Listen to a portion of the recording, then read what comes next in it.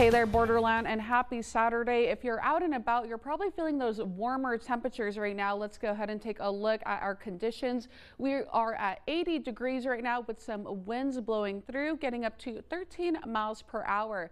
Things are feeling a little bit humid, and that's because we have a storm system coming through. It's going to drop us all the way down to 55 degrees by tonight, 55 in Juarez and 49 in Las Cruces. So things will feel a little bit chilly as we're going into those morning hours.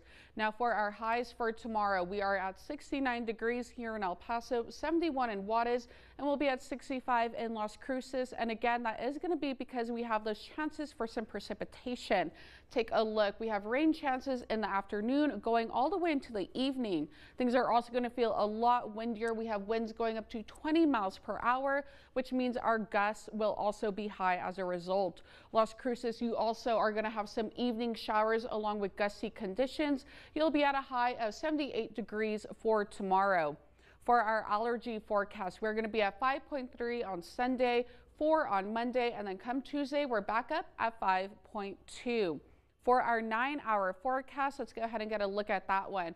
5 p.m. we do have some chances for some scattered showers here in our region. Come 6 p.m. and 7 p.m. those start to go down just a little bit. And then as we make our way through those evening hours, things start to clear up as we begin dropping in temperature. As for our 9-day forecast, I do want to go ahead and focus on our Sunday and Monday. Like I mentioned, we are going to have the chances for afternoon showers carrying over into those evening hours for tomorrow.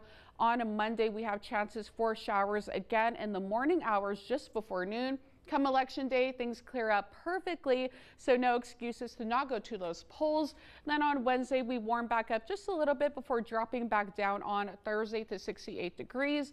We hit a high, I should say, of 65 on Friday. And then our weekend for next week, we do warm back up to about seasonable temperatures. Monday, we warm up a little bit higher than average, and our lows are all in the lower 40s.